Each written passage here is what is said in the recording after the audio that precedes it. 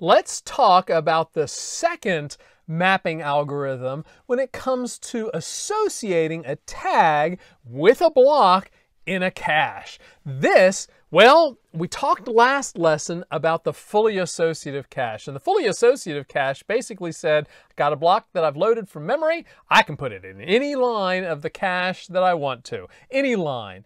The search mechanism will handle finding or identifying exactly what line we're looking for. Now, the really cool thing about that was that you don't have any thrashing.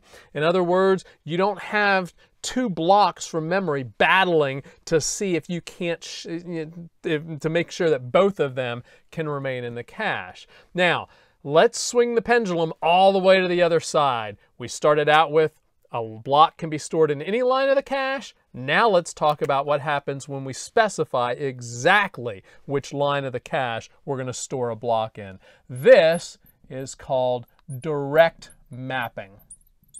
It's the direct mapping algorithm. Now, whenever it comes to, well, let's go ahead. This is going to be a little ugly, but let's go ahead and try this anyway. I'm going to make a cache, and I'm going to take a lot more room for this cache than I did for the cache for fully associative. So what we're going to do is we are going to have, how about 8 lines for our cache. Now remember that the general organization of the cache is that it is divided into 2 pieces, right? You have the portion where the tag goes, and then you have the portion where the block goes. Now, with the example that I used last time, I said, okay, we are going to have 2 word ID bits. And remember, the 2 word ID bits, and I'll draw this up on the board in just a moment, but the 2 word ID bits, those would specify on the least significant bit side what the offset into the block was. So if I had 3 word ID bits, I'd have 8 patterns of 1s and 0s, so my block size would be 8. 4 word ID bits would specify a block size of 16. So we are going to, for our example, just have 2 word ID bits. And so these least 2 significant bits will be 00, 01, 10, and 11. So those are my word offset. Now, something that's different about the direct mapping than the fully associative is that we also have to number all the lines of our cache. Now I have 8 lines up here. That's a pretty small number, but I'm not going to draw all the lines that you might see. I worked with a MIPS processor a number of years back that had 32 lines, and that's the smallest cache that I've ever worked with, 32 lines. Not going to do 32 lines up here. Let's just stick with 8. So let's number them, and we're going to number them in binary, and you always start counting from 0, so we'll have 0, 0, 0, and then 0, 0, 1. So this right here is the line number. And then 0, 1, 0, 0, 1, 1, 1, 0, 0, 1, 0, 1, 1, 1, 0, and then 1, 1, 1. So we have all the possible combinations of 1s and 0s used to identify the line. So with direct mapping, we have a power of 2 number of lines. Now, how are we going to store something? Well, remember, let's just go ahead and design, so we have our full address. And we're going to use the same number of bits we used for our example last time. Just 12 bits, I know, pretty small. But we're going to use our example of 12 bits. And we're also going to, like we did last time, we've got our word ID bits. And there are 2 bits there. All right. Now, if I had changed that, I would have had a different number of columns here, right? Now, remember, this is the block ID. Now, in the case of direct mapping, well, let's go back to fully associative. In case of fully associative, our tag was equal to our block ID. Remember that the tag is used in order to determine what the block ID is. Now, what happens here whenever it comes to direct mapping is we divide the block ID into 2 pieces.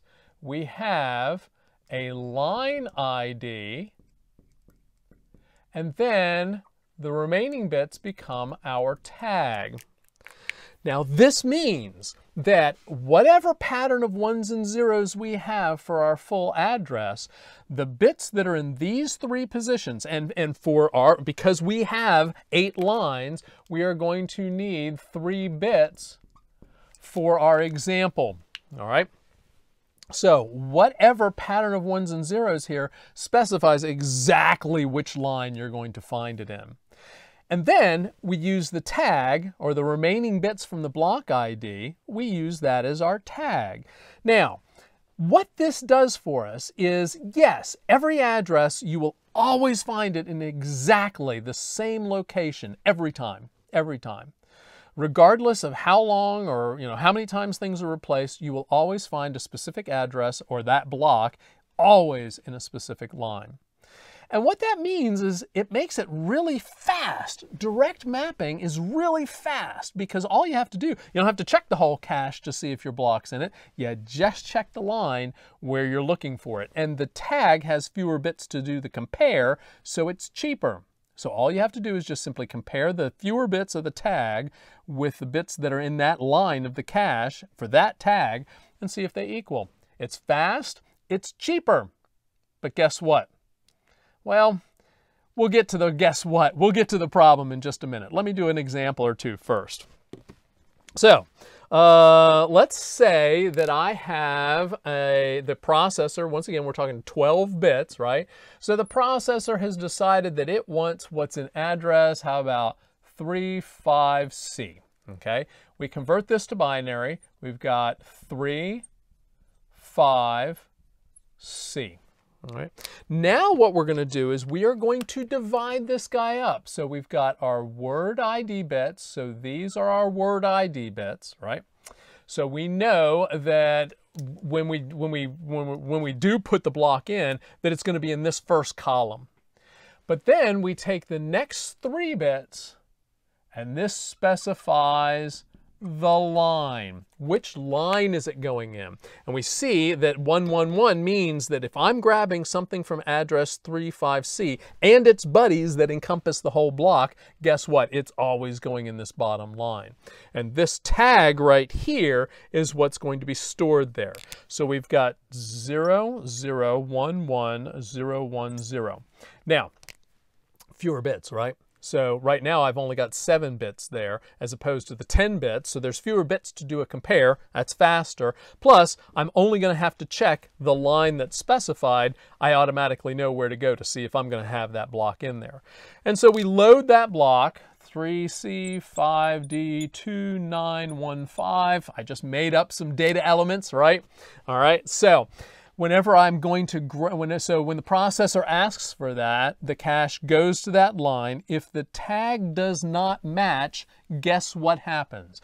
Well, what happens is that the processor goes out to main memory, grabs the block, loads it, and if there was something in there, there's no replacement algorithm. Just throw it out. Guess what? No replacement algorithm also makes direct mapping cheaper, because you don't have to have all that hardware in order to perform the replacement. So all you do, yeah, it was there, throw it out. All right, let's do another example real quick. How about 0x, how about D92? All right, so we convert that, we get D9 and then 2. All right, now, we do the divisions, so there's our word ID. We know that the word ID identifies that it's going to be in the 3rd column. And then we grab the line, which the line ID is going to be 100, so we know it's going to be stored in this line. And so there's nothing in there right now, so we store the tag 11011100. So there's our tag. We don't need to worry about those bits. That's identified by the line number. And then we go out to memory and we get something. I don't know, how about BA2B5312? All right. And so that D92 identifies this 53. 35C identifies at an offset of 0 this 3C. All right. So that's how a direct mapping cache works. And in fact, you can see that we'll populate this eventually, but since every single line has a specific number, a specific line it goes to, there's some lines that may not even get something filled. So no replacement algorithm, faster, cheaper, right? The cheaper and quicker searching, so there's another benefit, but the drawback. What if 2 lines are thrashing? What if 2 blocks in the, not 2 lines, excuse me, let me try that again. What if 2 blocks are fighting for the same line? It just so happens that they're spaced out appropriately or spaced out exactly the same amount in memory, that one block gets loaded and then the next block is needed and it throws out the first block and then it needs the other block and it throws, and you go back and forth, and that thrashing seriously takes away from performance. Now, how far away do blocks need to be separated? Well, what is the next address, or what's the next block that shares that same address? Well, notice that you change these patterns right here. If you just change the word ID bits, that's just going to identify which offset into the block we're looking at. So that's not going to cause thrashing. So if you change these lower 5 bits, that'll change the line. What is the next value that has that same pattern of 1s and 0s for the line ID specifically? Well, it's whenever this block ID increments. Or excuse me, not the block ID, that's the block ID. That tag portion of the block ID increments. Well, how far away is that? Well, right now I have got 5 bits identifying the word ID and the line ID, which means there are 2 to the 5th, or 32 locations between those two. So for this case where I have a really small cache, this, very few lines, just 8 lines, that means that every 32 addresses we loop around. So you go through, address all 0s, and then as you increment, you go through all of this. And then when you get to the address 11111, that's this last element here. And then address 32, 100000 loops back around up to here. So every 32 addresses, we're going to loop around. So if you have 2 blocks that are separated by exactly that much that happen to be used actively at the same time, they are going to thrash. Now, what does that mean in terms of the number of lines that are sharing, or excuse me, a number of blocks that are sharing a line? Well, that's the number of pattern in 1s and 0s for these bits that are remaining over for the tag. So I've got 7 bits, which means for a 12-bit address space, 4K, 7 bits, 128 different patterns of 1s and 0s for those 7 bits. There are 128 lines that are sharing this, excuse me, try it again. There are 128 blocks that are sharing this line. 128 blocks that are sharing this line, well, that's a lot. How can we improve that? Well, we can make more lines in the cache. That will help us. But still, we've got the benefits. Fast, cheap, right? Drawbacks. There's a really good chance we're going to have thrashing. All right. No replacement algorithm is needed. Makes it cheap. Quick and easy search. Makes it cheap and fast. Well, there you go. The next one we're going to talk about is set associative. And what set associative does is it takes the benefits of fully associative and the benefits of direct, tries to combine them in some sort of a balanced manner.